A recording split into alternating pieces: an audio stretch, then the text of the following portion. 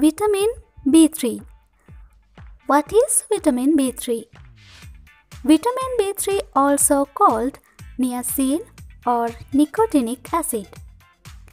It is a water-soluble vitamin.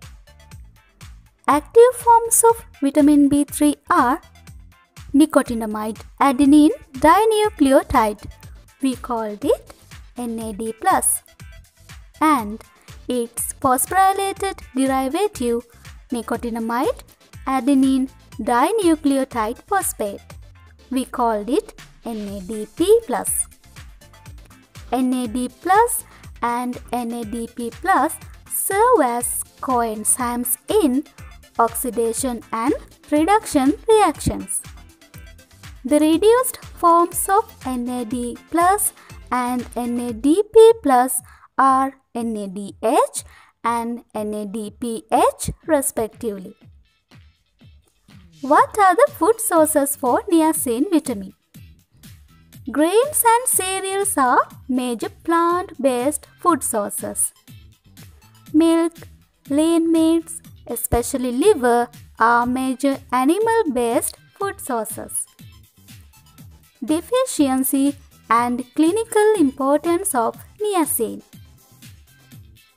Deficiency of niacin results in pellagra. Pellagra is a disease involving the skin, gastrointestinal tract, and central nervous system. Let's quickly go through the causes of pellagra. Corn is low in both niacin and tryptophan. Therefore, corn-based diets can cause pellagra. Hartnup disease. It is an autosomal recessive disease.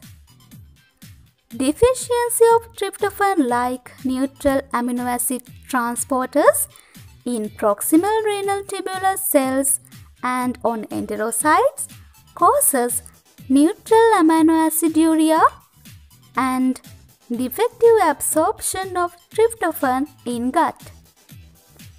As tryptophan is reduced, formation of niacin is also reduced.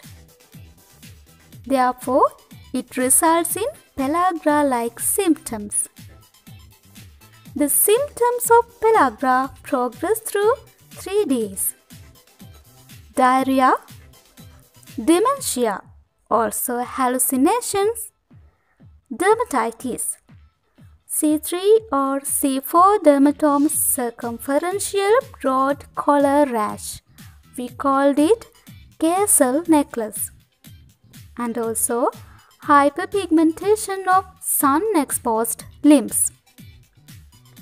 Clinically, niacin at doses of 1.5 grams per day can be used to treat hyperlipidemia because it strongly inhibits lipolysis in adipose tissue, the primary producer of circulating free fatty acid.